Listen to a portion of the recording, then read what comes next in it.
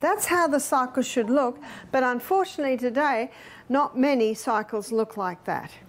So, our million-dollar question is, why? So let's have a look at what throws the hormones out of balance. 1957, the first contraceptive pill was introduced to women. The 1960s is called the sexual revolution. Women wanted to be able to have sex without having babies. And so the contraceptive pill was introduced. What is the pill? The pharmaceutical companies grow acres and acres of Mexican wild yam.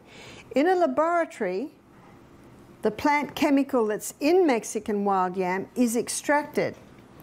And in a laboratory, it's converted to progesterone. It's called progesterone because it has an identical molecular structure to the progesterone that the body makes. But the pharmaceutical company can't patent that. You know, they can't patent sodium bicarbonate either.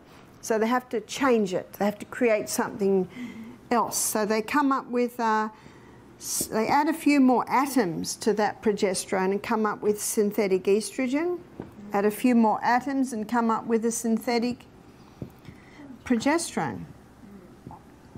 You see, in the early 1990s, it was acknowledged that estrogen is a known human carcinogen.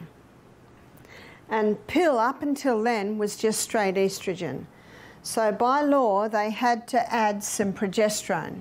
But it's synthetic progesterone, so it really doesn't help a lot because it inhibits your progesterone uptake. So when these synthetic hormones, which are in the pill, are taken into the body, let me show you what's happening.